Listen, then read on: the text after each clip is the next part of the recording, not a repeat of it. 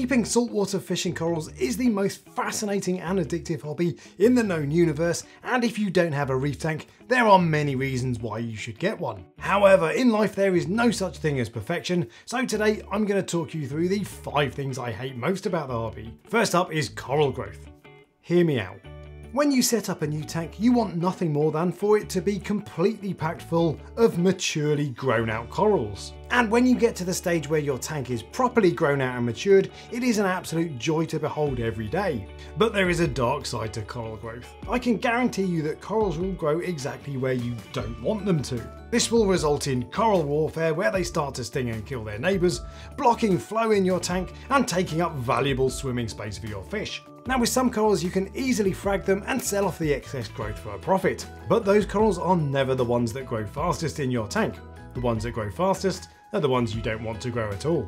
And cruelly enough, it is often the most beginner friendly and easy to keep corals that are the culprits. So that mesmerising pulsing xenia frag you love so much on day 1 can easily get to the point where it takes over your tank and ruins your enjoyment. Number 2 on my list of pet peeves is the forbidden fruit of the most beautiful fish in the hobby. Now pretty much all saltwater fish are absolutely stunning. They have varied colours, amazing patterns and even unique shapes, and it's the immense variety that will mean you will never get bored of this hobby. But almost all of the most stunning fish are off limits for one reason or another. And I can guarantee that one fish you want the most will either eat corals, eat your cleanup crew, or in some cases even other fish, be complete and utter disease magnets or bullies to your other fish, or even if they don't tick one of those boxes, they will be outrageously expensive, or worst of all, are just plain difficult to keep.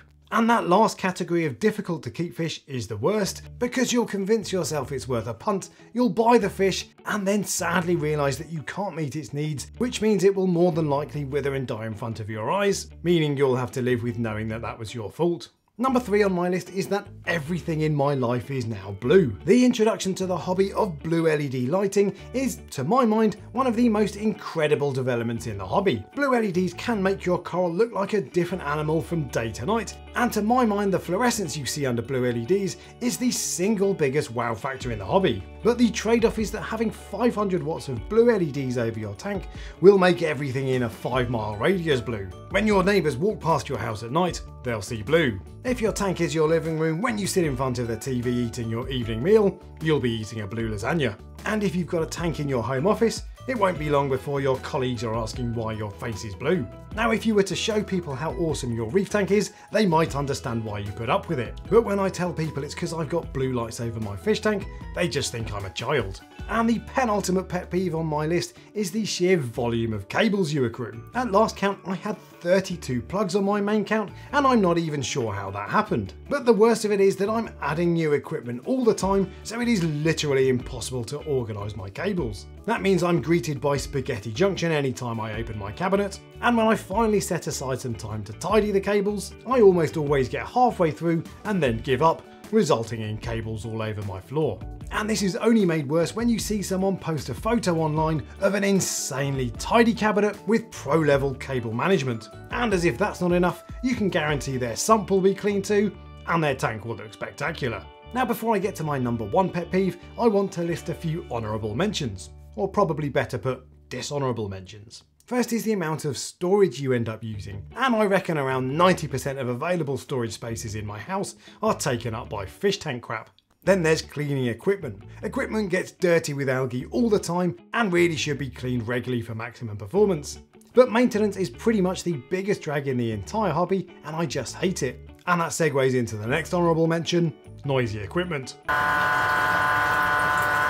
Which of course gets louder the longer you leave it between maintenance. And the final honourable mention is random coral deaths. Corals can die for any number of reasons, but it's most frustrating when everything else in your tank is fine and you have no explanation as to why it's died. And my number 1 reef tank pet peeve is testing.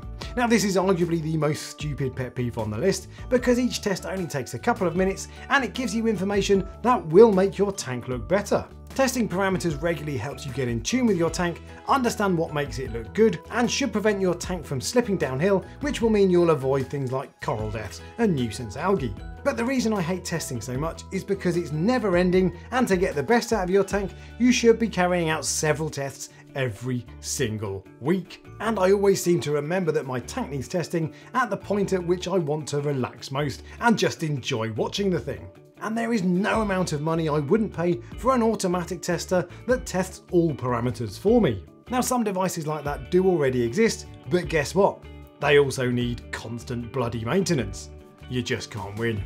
Now, this topic was inspired by Matthew from Reef Supply, who made a similar video a few weeks ago, which I'll link in the description below. And of course, in the interest of balance, next week I'll tell you the 5 things I love most about the hobby. So make sure you like and subscribe for that, and I'll see you next week.